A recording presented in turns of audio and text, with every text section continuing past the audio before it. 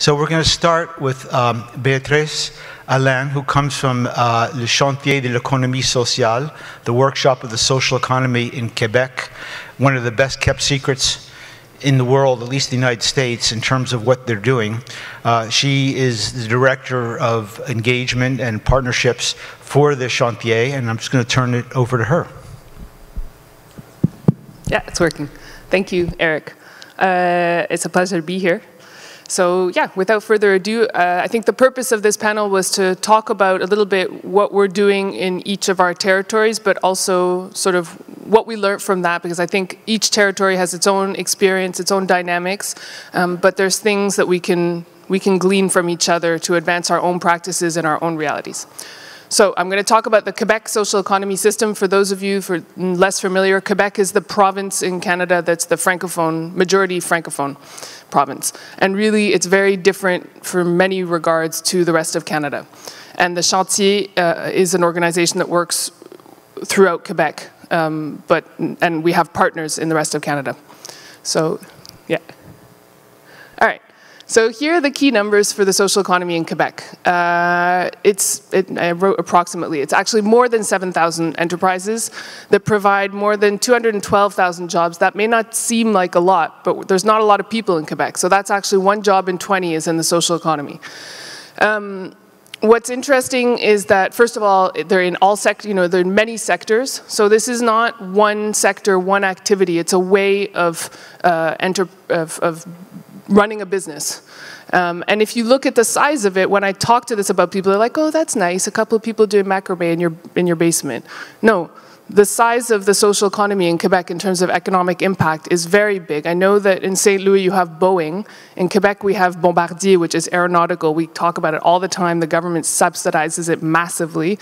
It's nothing compared to the social economy. And that's just the economic numbers. That doesn't account for the impact on social cohesion, human dignity, etc. So present in over 20 sectors, and really we're seeing those growing as a lot of changes, including numerical tools, but also the scale of operations are changing business models, viable business models. People are starting to think differently about how they want to build their enterprise. Or young people coming out of universities are thinking, maybe I don't want to get a job in a big business, and maybe I don't want to have my own enterprise and have the weight and responsibility and the stress of that. So why don't we, a collective of engineering graduates, start our own worker co-op in engineering? Or why don't we have it in architecture? So we're seeing really more sectors that are being reinvented or retaken through this way of enterprising. Maybe I'll just have a parenthesis before that because I don't know, I guess I left it out. In Quebec, the social economy is defined as collective entrepreneurship. So it's co-ops, it's enterprising nonprofits. The common point here is that they're owned collectively, so they're managed collectively. That means they're accountable to the collectivity, and their benefits are redistributed to members or to the community. So I'm going to speak a little bit about how the scale of the social economy came about. I think the main point is a moment of crisis. The first big, what are today very, very big co-ops in Quebec, namely Desjardins, which is a credit union, and 2 big agricultural co-ops came about at the beginning of the 20th century because, for the most part, Francophones were in rural areas and were poor. And so they weren't an interesting market for the English banks in Montreal. We're not interested in servicing them. So they came together and formed their own credit unions to service their members, to service each other, to come together.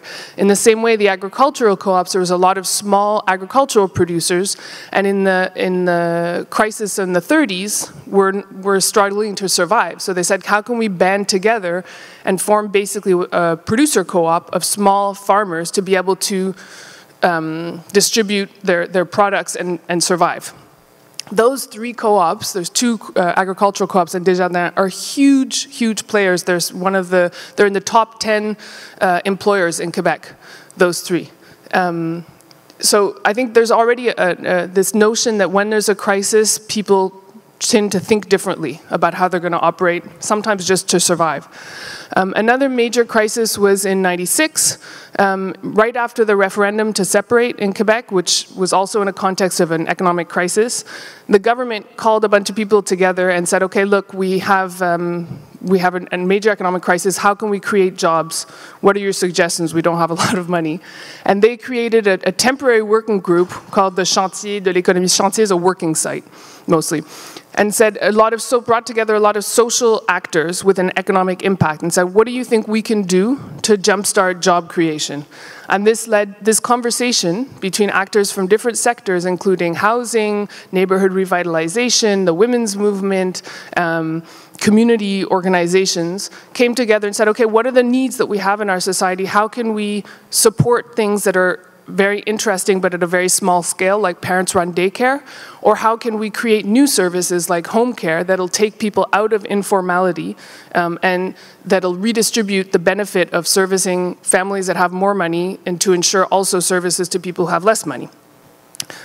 So again, the Chantier is born in a moment of crisis, but people come together because they have to think differently and becomes a permanent space to work together because all of those actors beyond their sector, beyond their territory, realize that together we can build tools that'll serve all of us and we can get further. I think another major point for Quebec was the moment, for different reasons, several key social actors adopted an economic posture. So for example, the labor unions, in Quebec 40% of workers are unionized. So the labor unions are already important actors in the economy. But started to change their posture from, we're not going to just negotiate the conditions in each plant over and over. How can we foster the development of an economy that serves workers more generally? So they created the two biggest unions, created each of them their pension fund. And those pension funds are supported by tax credits, and in exchange invest at least 60% of their funds in Quebec. And by investing in funds, and by investing in local enterprises, they also force those enterprises to open their books, to have minimum standards in terms of their worker conditions. But what that did over time, because those funds are now $2 billion and $9 billion, they're massive funds, is that the labor union representatives get invited to economic discussions about how do we want to invest and grow our economy. Or when projects are being big projects as much as little community projects, the labor unions can have a say, can support them or not support them because they have an economic tool at their disposal. So they're proactive and not just defensive. The same way, neighborhood development corporations that were built in a couple of neighborhoods in Montreal and in Quebec City in the 80s went from being a food bank, help someone who's lost their job, try and find them somewhere to live, to how can we bring actors together to foster economic development in this community? So that's a subtle but I think important change in posture. And another one that I wanted to highlight is there was a big women's march in '96 where it was bread and roses. And so saying that not only do we need to look to the condition of women in Quebec, but we also need to foster economic development that's going to answer the needs of all women, where there's decent work, where the conditions of work are acceptable, et cetera. So because all of these actors started to change their posture towards the economy from being in the defense or the palliative of one indication, of one aspect, to we want to work together with other actors working on the economy for a more equitable, sustainable model, we were able to build a bigger coalition and have inputs from different perspectives. And I think that was really important in terms of both coming up with the ideas of what we wanted to do, but also mobilizing collectively to obtain public policy. Thanks. So yeah, I was mentioning the Chantier de l'économie sociale comes out of that moment in '96, and really our core business is to bring people together, both to promote the social economy, but also to develop it. So on the board, we have different electoral colleges that'll regroup enterprises, sectoral networks, territorial networks, social movements, etc. And the idea is to bring all these people together, not just to defend their interests, but so that collectively we can think about what we want to develop or what the current needs are and what is our strategy. So to promote the social economy, not just in and of itself, but as a tool for economic and social transformation, to create conditions and tools that facilitate the experimentation of new initiatives, the development of initiatives, and the consolidation of new sectors and projects, and to participate in the constructions of alliances, including internationally. And this is part of the reason why I'm here today. Yeah, we talk a lot, we're starting to talk more and more about a balanced economy in Quebec. The point here is not to substitute public action. In Quebec, we have a quite active government, and we feel very strongly that they should continue to play a role to ensure accessible, equitable, basic services like water and education and health. And the point is also not to say that there should be no more private initiatives, but first of all, there are a certain amount of things that necessarily are best looked at collectively, like cultural vitality, like local resource management, need to be, the local community needs to have a say. And also what we're seeing is that in economies that are able to balance out where the public has a role, the private has a role, and the collective has an important role, those economies are generally more resilient. So this is some of the ecosystem that has emerged from this collective action around the Chantier. As you can see, we have specific financial tools that invest in the social economy. They work with other financial tools like the labor pension funds, like government has an investment arm to support the creation and development of the social economy. We also have commercialization initiatives like I Buy the Social Economy, which are sort of engagement tools to engage local government and provincial government, but also a commercialization platform, like a sort of Amazon thing for the social economy, labor development structures, and knowledge transfer. So how can we find out good things that are happening in one place and get the information and best practice and facilitate the transfer elsewhere in other territories or other sectors? So just to go back to the kinds of public policy, because that I think is the focus today. On the one hand, there's general public policy, like the City of Montreal had an action plan, so that meant coming together and saying, okay, what are your needs, City of Montreal? What are you interested in doing on your territory? And what are the capacities and needs of the social economy? How can we help you answer those needs? And how can we work together? If you support us in this and this, we will be able to integrate people who are having a difficulty being integrated in the workforce or need a home or et cetera. And so there was a really interesting dialogue in finding mutual ground. The Quebec government has had several action plans and a framework legislation in 2013. The federal government is working on a social innovation strategy, which should maybe come out next year, this year or next year, who knows. But those are examples of sort of broad territorial, we want to show that we support the social economy. And those are really necessary to engage a discussion and also to not work in a silo, like the social economy is only to integrate marginalized people, or the social economy is only to provide food or housing or whatever, to say that the full potential of the social economy is to revitalize a territory. But you also need sectoral policies sometimes when there are specific needs or specific actors who are able to do much more with specific support. So for example, daycares, there were daycares in Quebec that were being run by families, had come together to provide daycare. We said this is really important, and this will facilitate the re-entry at a moment where they were looking for more labor force. First of all, it facilitates the entry of women in the labor force if they have accessible daycare. Second of all, it integrates, the parents are the best ones to see whether the quality of the daycare offered is good or not.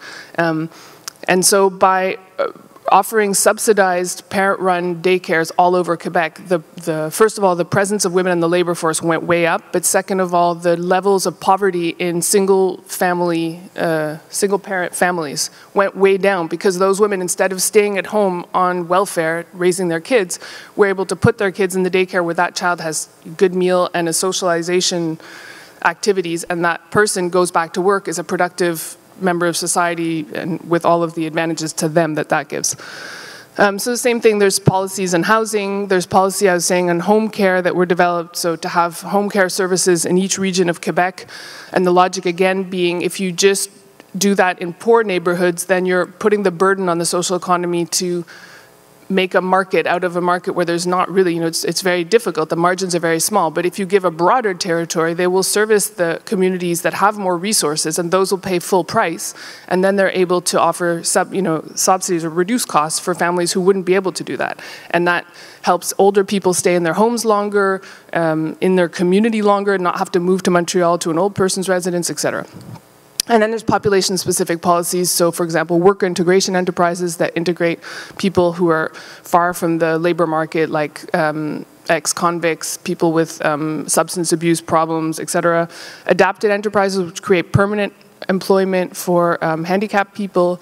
There's a whole work around elderly care now because we have an aging population in Quebec. So how can different kinds of housing, leisure activities, home care work together to provide better services for this population regardless of their size of the community they live in or their economic means. So, tell me if I'm using up too much time. Okay.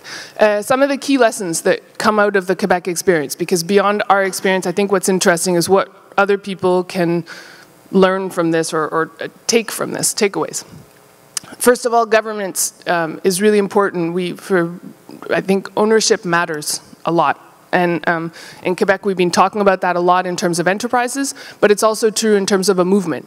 So we were able to do this because we were able to bring together, or because not we were able to bring, because a lot of different actors from different points of views were willing to work together to not just defend the right for housing or the right for food security, but the right for an economy that serves everyone. Secondly, a common identity. This is kind of an issue in the English world because there's so many words to talk about what's going on. Co-ops and new economy and just transition and social enterprise and community economic development, and all of those are valid. But the problem is then it's hard to build a coalition when each person is talking about something and you're not really sure whether we're talking about the same thing. The creation of a shared space was important because we can talk amongst ourselves and agree on our common strategy and then mobilize private investments, government policies, etc. Alliances with social movements because we're not just defending our enterprises, but we're defending a transition, a change in paradigm. And so other groups out there, social justice groups, environmental groups, women's movements, are also interested in collaborating. We need to maintain those. And that, I'm not going to lie, that's a constant effort to maintain the pertinence of that and saying, we understand that you're working on environment and we're maybe not so key to that, but we have more to gain by working together than not. Combining sectoral and territorial focuses has also been really important because on the one hand, you need to have a broad umbrella, but you also need to be able to hone in on sectoral advantages when you see them, or opportunities when you see them. And then I think international experience has been really enriching. Some of the things that were mentioned here were adapted to good practices that were happening elsewhere. The community development corporations that were created in Quebec in the 80s came from, in part from places like the Dudley Street Initiative in Boston that was really inspiring. The worker integration enterprises were adapted from good practices that were happening in France. Some of the new, really exciting things that we're doing around building incubators in universities all over Quebec comes from practices that are really interesting in Puebla. So we're always looking elsewhere to see what we can learn and then adapt to our own reality, our means, and our priorities. Yeah, a couple of last lessons. So dialogue, I think the co-construction of policy has been really important for us. And I think in this context, we can all agree that's a challenge. When governments change and are not exactly in line with what we're really interested in, how do you keep that dialogue going? Our framework legislation was adopted unanimously, so all parties agree that the social economy has some importance. But then getting them beyond that, you need to talk to enterprise creation, or entrepreneurship, or cultural vitality, or integrating people who are more marginalized. And so you need to adapt your discourse to whoever's in power in order to get their attention. This being said, all of the public policy that we have is great, but I think we also need to recognize that government's not really in it to transform the system. They're in it to stay in power. And so we also need to be realistic in what we can get for them and both be willing and able to mobilize and to apply pressure and say this needs to happen because all of us agree that this is going to happen. But then also be strategic in proposing things that is going to actually advance those governments in place. It's also a slow process and it evolves and there's steps forward and steps backwards. And I think we need to look at these crises that we're facing, which are very clear and devastating in some cases, as opportunities, because I think the realization that the model that we're in is not sustainable and that we need to think differently about how we're engaging our resources, how we're developing our communities. I think everyone agrees on that. We just need to come together and find new ways that are more accountable, more sustainable, more equitable. And I think that's it. Yeah, thank you. Great, thank you, Beatrice. That's really informative. Just a little housekeeping. I think we'll hold off on questions until everyone has spoken to make sure that everyone has enough time to present. Our next speaker is Aristarco Cortés from the Universidad Iberoamericana de Puebla. All of us, Beatrice, Rafael, and I have had the opportunity to visit in Puebla, and it's truly an amazing place in terms of what they're doing with regard to social economy. They have a master's program and many, many innovative forms of working with the community, which we'll hear about. Aristarco is the head of the Institute of Design and Innovative Technology, which is a leading actor in the social economy in Puebla. And I just want to mention that we have to give him a special hero of the Social Economy Award at the end of this panel, because in about 25 minutes, the Mexico soccer game in the World Cup is going to start with Korea, and he's here. So, at least for the moment, he's here. So thank you. Aristarco. Well, thank you very much. It's a pleasure to be here with you to share our experience with social economy enterprises in the work that we are doing in Puebla. Well, Puebla City is about an hour and a half from Mexico City in the way to the Gulf, to the east. It's a very beautiful city. It's if you have the opportunity to go, you will be surprised of our 500-year-old city. Puebla is this municipality with the biggest number of poor people in Mexico. But on the other hand, is the place where more luxury cars are sold in the country. So there is the context that we are in. We have I come from a Jesuit university. There are 7 Jesuit universities in Mexico, and I come from this place. It's called IDIT, the Design and Technology Institute of a university. All the labs of the university are there, but we also use the same infrastructure to give services to the public. It's a place, probably it's the biggest, maker space in the world, 90,000 square feet. We are an open innovation center. We are open to the public. Every week, more than 6,000 people goes in to do something at IDIT, and we developed this social economy enterprises program. We started at the university in 2010. We started the master degrees in co-ops. With the help with Mondragon University. Mondragon is one of the biggest cooperative groups in the world. It's an Spanish venture. At 2013, we started with our own methodology at the Institute. By 2015, we created the Laboratory of Social and Economic Innovation. And we started to work in 2014 with international funding to work with companies inside the Puebla municipality that draw attention from the Puebla municipality government. And we started the program in 2016, by the end of 2016, 2017 and 18, working with the government in 10 regions in Puebla. Why a technology and design centers holds a social innovation lab? Because, well, first we have the mandate from the president of our university that he told us that we should not work only for big companies, because in Puebla there's this huge Volkswagen manufacturing plant it has 50 years there, and it sucks all the resources from universities. And he told us that you have to work with the people and outside the university. We have to help the most in need. And we had this hypothesis that the cooperative model makes more resilient enterprises, initiatives. And the second, that a small company in the base of the pyramid, if you help them with technology, they will have much more opportunities in the market with this aid. So we started to do things at the social innovation. We started with an incubator. We already have helped 670 companies. We built this methodology. We had this social digital fabrication plus social economy. We are a fab lab. We work as a fab lab. Well, of course, a fab lab with steroids because we're very, very big.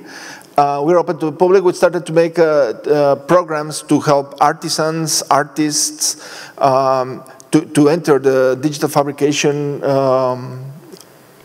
knowledge. And then we started the social economic innovation lab.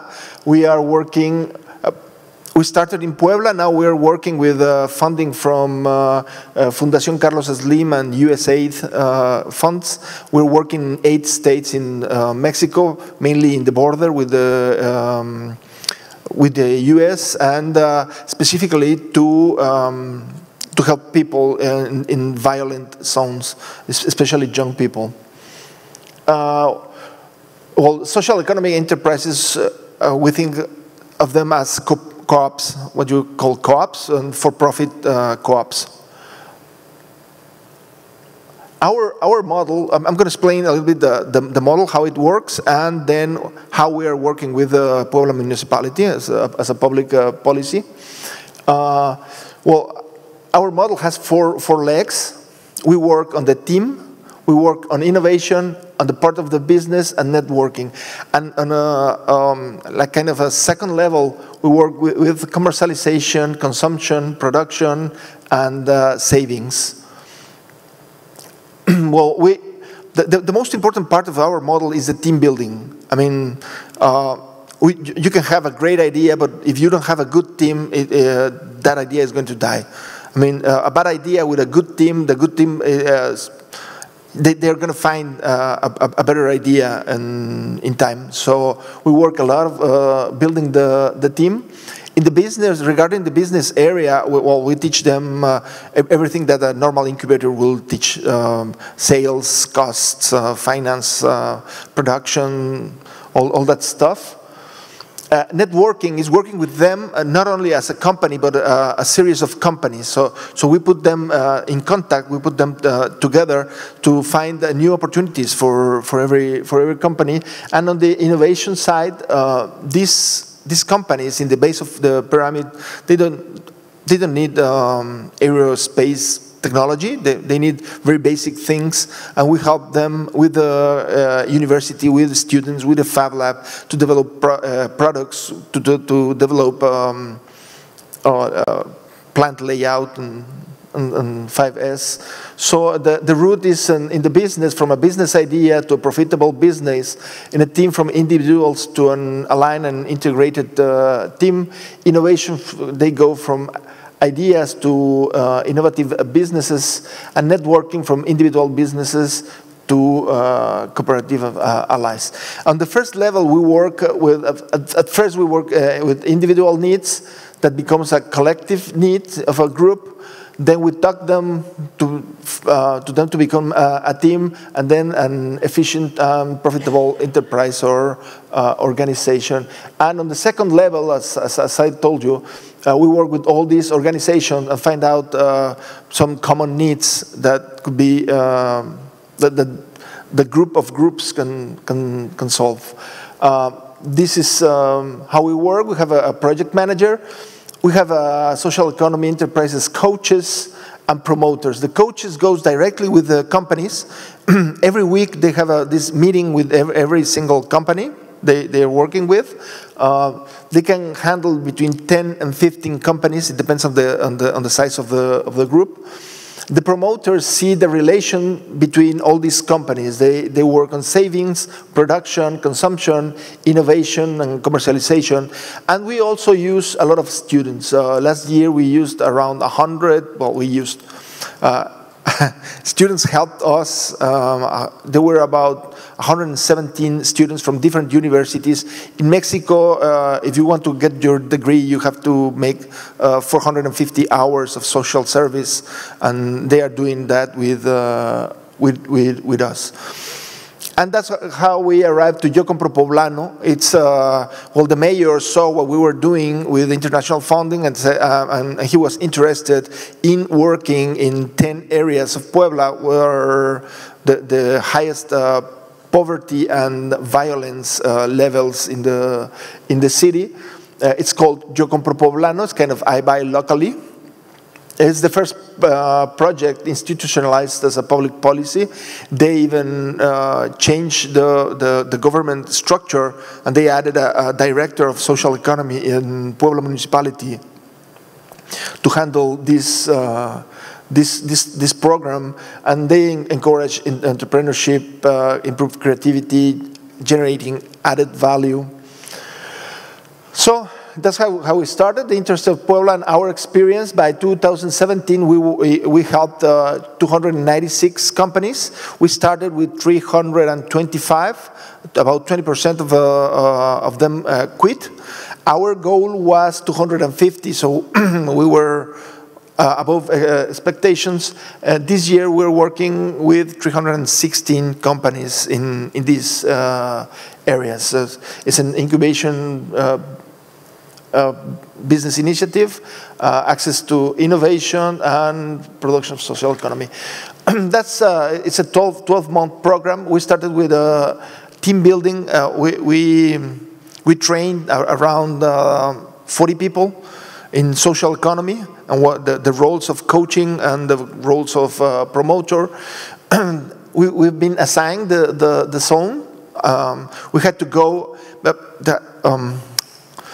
we went as a university to find these initiatives in these areas, not as a government. That is important. In Mexico, people are not, they do not trust very much our government. I think it's different in the US. So it was easier to go as Ibero University, a Jesuit university, to go into the territory than going as a government. Also, if you go as government, people will ask you for money. And the first thing we told the people is, we don't have money. We have this program, but we don't have money right now. And it helped us to get better companies, that were people that wanted to work and not people that wanted money. Well, we did the field work, we started incubation, and we have several diagnoses. In 2017, we saw 294 companies that ended the incubation process. There were involved over 1,500 employment. Almost 40% of all these companies were new ventures, so they were incubated in the process. 75% of them increases sales. Almost 60% increases profits. Well, I can see a large percentage. And we also measure the group metrics. Because the group is important for us. The social involvement in all this initiative is important for us. So how they distribute money, how they take decisions, how they solve the needs. I mean, it is very, very important for us. So we have metrics regarding to the group. This was, we started to, the government, the important thing for the government are numbers. Our mayor and the Secretary of Economic Development are economists, so they want to see numbers. We have a very, very good mayor. I have to say that. He's a very intelligent, very, very proactive. Unfortunately, he's leaving the office this year. Well, for every peso invested in the program, there were sales for 3.3 times the invested. But these are from April to December, in only 200 companies. If we take that to 300 companies and we make a yearly projection, it is about 60 million pesos. I mean, for every peso invested by the government, the companies sell 6 times that investment. And there's another number that I don't have here, but it's very, very interesting because we just have this Audi plant investment in Puebla, and the government spent almost 8 million pesos per job created in this auto industry that everybody loves. It was one job, 8 million pesos. In this program, for every job, the government invests 6,000 pesos. So that's a huge difference. And these jobs are created in the most, where the biggest poverty levels are and violence levels. Well, another thing that is important for us, because since we are a technology institute, is how innovation is permeated to these companies. So through the Fab Lab, we made 71 workshops. We had over 1,700 participants, and we accompanied 206 companies. There are many things we did with companies, not only some 5S layout. We train them in digital fabrication. We help them with nutrition facts, with manufacturing parameters of the products. We help them with new products, with a lot of stuff, mainly with the aid of our students. Well, the impact is they have better products, they increased innovation, they increased they use digital fabrication. So these new technologies are permeating in these ventures. Well, this is very interesting. This is a store. The government, actually, we execute the entire program. And the Puebla government is like in a second level, just watching us executing and helping us. They facilitate several actions regarding to the program. They help us to connect with local leaderships to ease the field access. They help us to access local malls. Actually, this is a local mall, a very fancy mall that all these companies will never have access to a place like this without the help of the program. They promote government purchases to companies in the project. I mean, all Christmas gifts, all Teacher Days, Mother Day, many of the things that the government buys, they buy from locally from Puebla. It's kind of a social clause to the government purchases. So that is helping the companies, because their main problem is that they cannot sell what they produce. So the government helps with that. The universities helps with that. We also at the university, we have this relation of Yo Compro Poblano people, and the university buys from these people. So they are starting to grow very, very fast. Some of them even faster than they should, but I mean, they serve as an ally to accessing local commerce chambers and industrial chambers. So we have companies that we call tractor enterprises. So there are big companies that are purchasing things. For example, we access the tourism chamber, and the hotels are buying soaps, are buying jellies, are buying some textiles for their hotels out of Yo Compro Poblano, and that was thanks to the government help that eased this relation with bigger companies. They give us visibility of the project through their communication channels and social networks. They serve as an intermediary to reach other funding institutions. They help us with the federal government. Actually, we are going to start a new venture out of Yo Compro Poblano. That's a business social economy enterprises accelerator, because we have, as I told you, we have these companies that are growing very, very fast, even faster than they can grow, and they are starting to have problems with financials and with the size of the. They don't know how to grow. We have companies that in 3 years and a half, 4 years, they have started exporting to Central America. They are growing. I mean, some of the companies you can see that in 4 or 5 months they increase their sales by 65, 70%, and they want to build new products, and it's been a very interesting journey regarding that point. They gave us international visibility, and of course they funded the project. And another example is very interesting with one of the programs that we had, that we teach artisans and artists digital fabrication.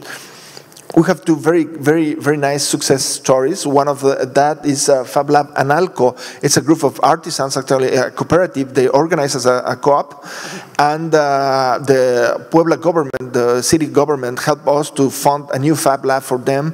And they are in downtown Puebla, and they are teaching other artisans to how to work with this.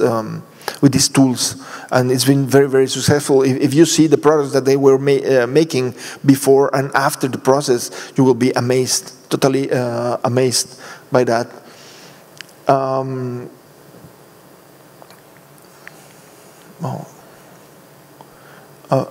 Okay. What we have learned, it's a very successful model for participation among public entities, private and educational institutions, and civil society. The values and principles of social economy have permeated beyond the business environment. The people are starting to talk about the project and the values of social economy. It was very interesting that the 2017, it was hard to make people understand what we wanted to do in these neighborhoods. But for the second year, we had a waiting line, for people that wanted to go into the program. So it's very, very interesting. The work by zones was very, very important. This territorial organization, community development, and identity, it's very important in the project. We never thought this part at the beginning of the project.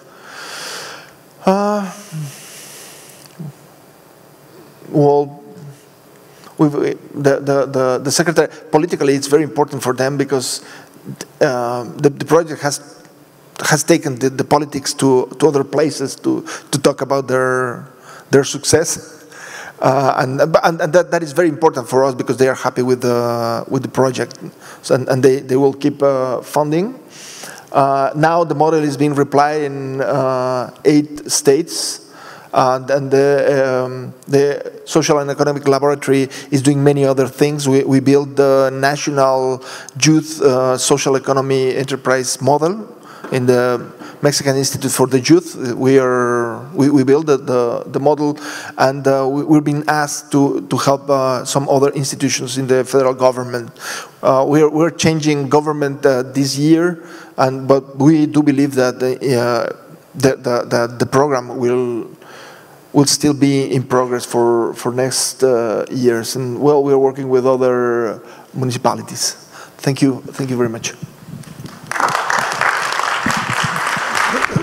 Thank you, Aristarco. That was really interesting. And I recommend that people try to visit Puebla if possible. One thing I want to point out is that Aristarco mentioned in the beginning the important role that Mondragon played in helping them get started. Well, that type of cooperation is absolutely essential, because I can assure you, among the groups up here, there's been a lot of exchange in which it's been inspiring in terms of a two-way exchange in which each group is gathering something of value from the other. And that's really important in moving forward this concept of social economy. So that's great.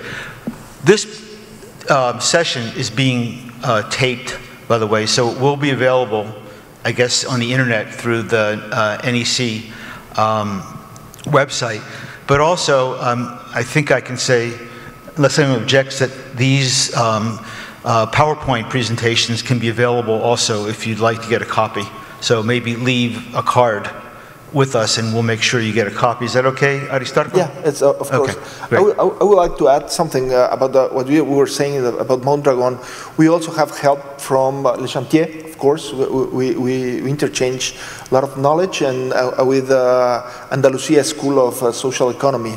But and it's very, I think it's crucial not to start from zero, to see other people that has done this, has walked this path and work with them. It eases the way. And I would just add that while they're not here on the stage, there is a very strong relationship between all of us and the School of Social Enterprise in Andalusia. And they're invaluable players with us. I mean, in the case of Cuba, we have taken delegations to courses and trainings in Puebla and in Andalusia, and it's really been invaluable and exchanged a lot with the Chantier as well. Do you want to add? I just want to add that another really interesting hotbed of development of the social economy right now is in Seoul, South Korea. So it's a little touchy to be following this soccer game because we have partners in both countries that we work a lot with. Okay. Our next speaker is Rafael Betancourt, and he's known sort of as our man in Havana. Rafael is Cuban, but you'll notice from his English accent that he speaks rather good English. Rafael and I have worked together for about 6 years now, and there's really no one more informed about the social economy in Cuba than Rafael. He's recently edited a book called Socialism from the Grassroots, and he's a professor at the Colegio San Gerónimo, which is associated with the University of Havana. So, Rafael? He's also a New Economy CommonBound star since he's been to 2 others, and he was in the main plenary session. Was it last year in Buffalo? That's right. Okay. Yeah. Well, thank you. Buenos dias. I was reading this very good 2-page spread on what is the new economy in the program. And I started to think of the things that are included and the things that are not. One of the things that's interesting is the question of language and terminology. So we've been speaking about new economy, social economy, solidarity economy, and I would introduce socialist economy. Because in Cuba we have a socialist economy. So in a way, we began in 1959 to implement the new economy as a system, and we've been doing it for 60 years. So in terms of at least of the basic premise that a new economy must work for all people, starting with those who have been historically marginalized and exploited, well, we have basically 60 years of experience in developing this new economy and in developing it within a national and systemic socialist economy. So, but there are a bunch of missing pieces. And before I get to that, I want to talk about what is not dealt with openly, or I would say specifically in this, and that is, what is the new economy or the social and solidarity economy about? Is it about reforming capitalism, or is it about replacing capitalism? So I think we would have in this forum a lot of opinions with respect to that. So when you apply this to Cuba, is the new economy or the social and solidarity economy meant to reform or strengthen socialism, or is it meant to introduce a benign capitalism and sort of move in the direction of a nice, you know, everybody likes capitalism, right? And I think that that's a discussion that we are having in Cuba today. Some authorities, some people that don't like us to talk about social and solidarity economy believe that we are sneaking in this benign capitalism. And while some of those of us who are activists in Cuba for the social and solidarity economy see it precisely as a way to improve, to strengthen socialism, not to get rid of it. So what are the missing pieces then? I think that the two parts here that are very important are the sustainability and the democracy components of the new economy. In terms of sustainability, we have had an economy, a socialist economy, that has been struggling for 60 years. And a big part of that reason for the struggle has to do with the US blockade, which in this case of Trump, it's not on the internet, it's the real blockade. It's back to the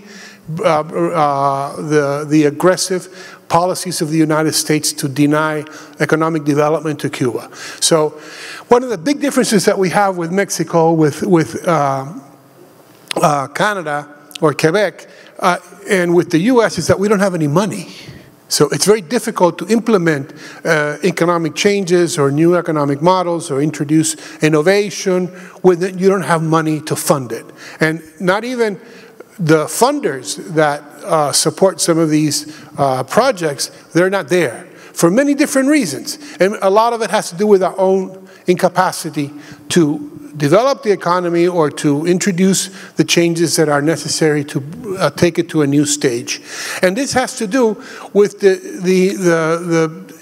changes that have been taking place since 2010, and particularly 2014, with the introduction, basically, of the market system of the private sector, which today represents about 30% of the labor force, and it is a presence in the economy and in the society that the government is uncomfortable with and has been uncomfortable with. The same thing with respect to cooperatives, because until 2014, the only cooperatives that existed in Cuba were agricultural workers' cooperatives, and this was actually in the Constitution. So the experiment with the urban or industrial and service cooperatives, always workers' cooperatives, not in any other area, began only in 2014, and it's had its ups and downs. So this situation is changing the nature of the society and the nature of the economy. We now have a greater income and wealth inequality as a result of the emergence of a market system, even though it's small, but it's already introducing those changes. And it has to do not with salaries, but it has to do with access to hard currency. So we go back to the problem of no money, and those who have a little money are in a privileged position to open a restaurant or to open a B&B, et cetera, et cetera. So the missing pieces would be, first of all, money, the resources, and the definition of the role of the private sector within the society. How does it play within the socialist economy, within the socialist system, how to deal with emerging inequalities. And the other thing is the role of civil society. So we have a civil society defined very much by the state and by the opportunities or spaces that the state opens up. So there's very little so far space to organize, create, and mobilize around grassroots issues. And this has to do with the third concept, which is the concept of democracy. So if we talk about the Cuban socialist revolution, the socialist model, it definitely contributed to democratizing the society. And it has done so in many, many ways. And I'll show you a little bit of an example in a minute. But the question is, how does that democracy work? And it has worked from the top down. For 60 years, it has worked from the top down. It has a lot to do with the role of Fidel Castro, his leadership position, which, as in everything, has its yin and has its yang.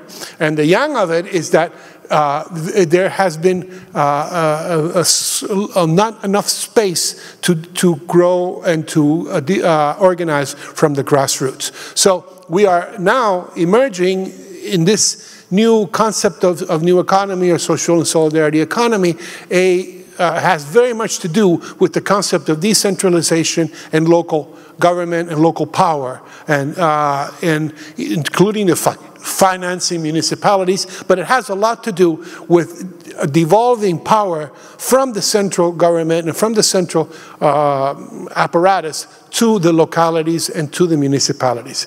So I want to just tell you a little bit of where we're at now. So we have just elected a new president. This is the first time we have a president that was born within the period of the revolution. And so we have a change in generational change.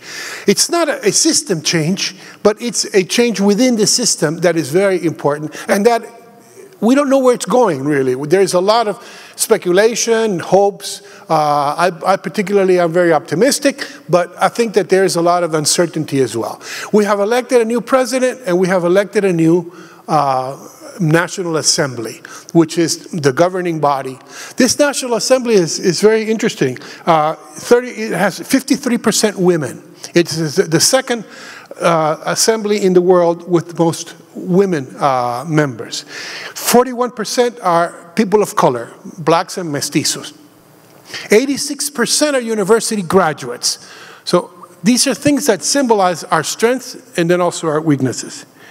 63% of them live and work in the municipality which they represent. And the average age is 49. Now, this is the other side. Private workers, as I said, constitute about 30% of the labor force. They constitute 0.5% of the delegates to a National Assembly. And there are no delegates from the non-agricultural or private or urban cooperatives. So the representation of this new emerging sector is not there. At least it's not there in the National Assembly, and it represents a little bit the mentality, the situation we're at. What is the future in terms of a new, let's say, a new economy in the sense of empowering the local sector, the emerging private sector with a socialist? I always say that the Cubans, after 6 years, we have socialism in our DNA. So if you start a small business, you start it with a spirit of solidarity to your family, towards your neighborhood, because it's already there. The problem becomes when you discard that and you say, no, I'm here to make money, and I don't care about the social issues. That's a problem of the state. It's their problem, not mine. And unless you nurture the social economy in the new sectors and in the society at large, you're going to have that. You're going to have a divorce. Yeah, socialism is nice as long as the government does it, but we are going to pursue our own individual and profit gains. So I think that that's our challenge, that's our moment where we're at, and it has also to do with empowering local governments to assume the social economy as part of their model of local development.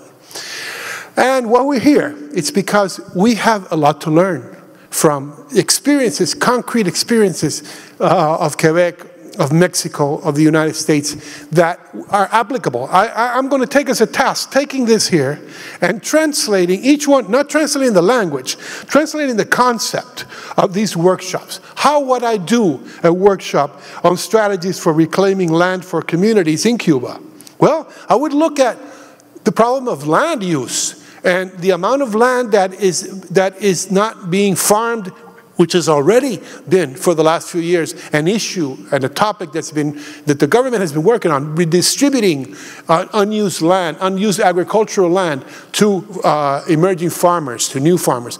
But what about the urban land? What about the amount of open spaces that are not being used, that are in some state companies' hands and are not being put to use? Well, why can't we use that for an urban cooperative? Why can't we use that for a social project? So I would do a lot of things like this, and I would say, how could I translate that into our needs, into our possibilities, and to our potential? Because social and solidarity economy, when we were here 6 years ago, we had Ecuador here, we had Argentina here, we had Brazil here, and where are they now? They're struggling to survive, just to survive in a neoliberal environment. And we're still here. Cuba is still here. The socialist system is still here. It's going forward despite all the obstacles. So it's a matter now of making it better and continuing to see ourselves as a potential model for the future, for the third world, because there are very few other options as a system. But in terms of the things that can be innovated, that can be introduced, that examples that we can apply God, this is why we're all here together. Thank you. Well put. Thank you. So we have about 15 minutes or so for questions. I'd like to put in a plug for the next workshop coming up with our Puerto Rican compañeros. They'll be starting at, I guess, 10:30. I encourage you all to attend. I know we will. So I'm not sure how we're going to do this with the recording in terms of getting the questions on. Maybe you can ask the question and we'll repeat it into the microphone so that it gets recorded. Or, I don't know, maybe in the back we can pass a microphone. Okay. All right. Does anyone have a question? And if it's a specific person you're directing it to, just let us know. Maybe take 2, 3, and then we can answer. Okay. Beatrice is suggesting take 2 or 3 questions at a time and then they'll be answered. Any show of hands of people interested? Oh, yeah, okay. You'll take care of that, Eli? Thank you.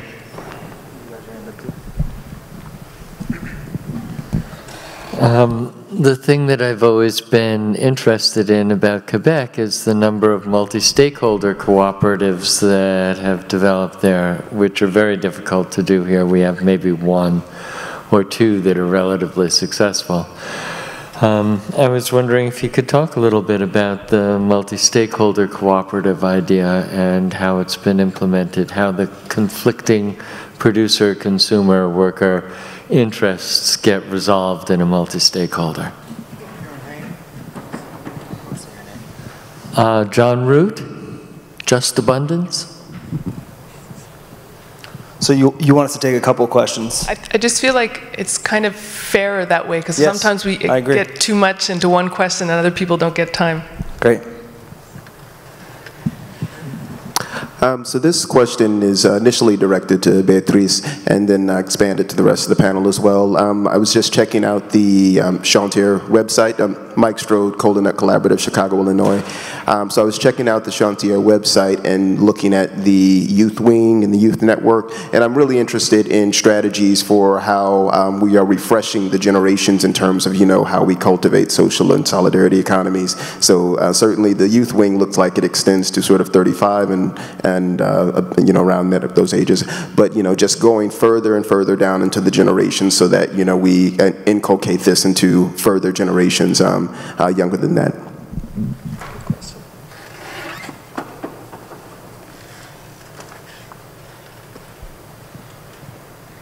Thank you, Mike Samuel, New Economy Project. This is a question for Senor Cortes. I'm so fascinated about the number of co-ops you're incubating every year. We were in New York City, we went from, in 5 years, 20 worker cooperatives to 80 worker cooperatives, and everyone is really excited about that. It's a huge accomplishment. You're talking about 300 a year, and the connection to the Fab Lab is so interesting. So I was hoping you could say a little bit more about what do these cooperatives look like? Are they mostly in manufacturing? How many people are they? How are people feeling about sort of the sustainability of these enterprises? Just a little bit more of a snapshot of what I can only imagine is a very rapidly growing ecosystem of cooperatives, like at a pace that is sort of hard for us to imagine in the States. Are we good? Am I starting on that? So maybe just to speak quickly on the multi-stakeholder cooperatives, yeah, those are in terms of the numbers of cooperatives that are being created every year in Quebec, the model with the most co-ops are the multi-stakeholder co-ops. And I think that reflects, well, first of all, for small communities, often there's an issue of ensuring basic local services. So if you have to drive half an hour to buy a pint of milk, and you're too small for a private business to want to have a general store, you come together as a community to create that common store, which is also an internet point, which is also a gas station, which is also, and those kind of basic needs or sometimes aspirations of a community are not just a question of me as a worker or us as producers of one product, but it's really everyone. There's people working to ensure those services, there's people consuming those services, there's people who support those services regardless of whether I want to buy milk there, the fact that there is that local store means me as a local business, I can hire new employees and they know that they have a quality of life because there's daycares, because there's, you know, banking services, etc. So I think it really is rooted around this idea of this community coming together, as opposed to just a single silo. Worker co-ops are this, I mean, worker co-ops are impressive, and I think producer co-ops had their use in their time. But I think this notion of we have to think about it more broadly as how we're serving the community. And in that sense, I think they're closer, it's sort of a co-op version of an enterprising nonprofit, where you have a board that represents different kinds of users, but really the mission is to serve the community, not just a certain specific finite set of users or players. And to answer your question about young people, the youth wing, we've been thinking about this, and there's a generational shift in the social economy in Quebec already underway. A lot of people within the organizations, and now we're seeing in the directions of the organization, the directors are retiring. So already, sort of like what you were saying with the revolution, how all these networks and initiatives that were built up from this one generation, that generation is retiring. How do you transmit the knowledge, the culture, the what worked, what didn't? On the one hand, you have people who are much more trained or coming out of business schools who are working in these enterprises, so there's a degree of professionalization that's much better. On the other hand, there's less of a knowledge of the history of the movement and the struggles. So I think that's, in general, an interesting process. But I think the hopes for the youth wing is to, for example, say, when we're looking at like platform co-ops, there's a couple of numerical initiatives in the social economy that are very promising, but we're not able right now to speak to all of the people around free software or open data who have the same values as us, but they're not talking about the social economy. And so the hope is that through initiatives like the Youth Wing, they're able to mobilize or speak to other young people engaged in environmental issues or whatever it is, and to come back to us and say, these are the concerns, here are the issues that we can work with them on, or here's the way to frame that language in order to engage young people. And also to challenge our board and say, it's nice that you're talking about whatever, but the issue for young people is access to housing, or access to land in the rural areas, or the digital issue is real and we should be working in this field. Just because the old traditional existing sectors aren't thinking about their digital strategy or developing social economy in the digital field doesn't mean it's not a major issue in society and for young people. So the hope is that they challenge us, and the objective is to outreach in a very different way. Regarding to the companies that we work with, we have 300 initiatives. We also were surprised because going into the field and finding so many people that are doing things in their homes. I mean, there are small manufacturing facilities in many homes, and they're not open to the public. They are not open to IRS. They are not, you know, they are kind of hidden underground businesses. Yeah, there are survival techniques in these very, very poor areas. But also there's a tradition of manufacturing in Puebla. You know, the first manufacturing plant in Latin America was installed in Puebla, and there's been this craft tradition in Puebla. The other thing is that there are many sectors there, mainly a lot of food companies. Not only, there are some restaurants and some catering companies, but mainly they produce a thing called mole. It's a traditional, local, very good food. And several other things regarding to food. Maybe transformation to food transformation. Maybe it's about 26 to 30% of the companies. But we have companies of a lot of things. We didn't know that Puebla produced a lot of jewelry, and we found out that there are a lot of people making jewelry.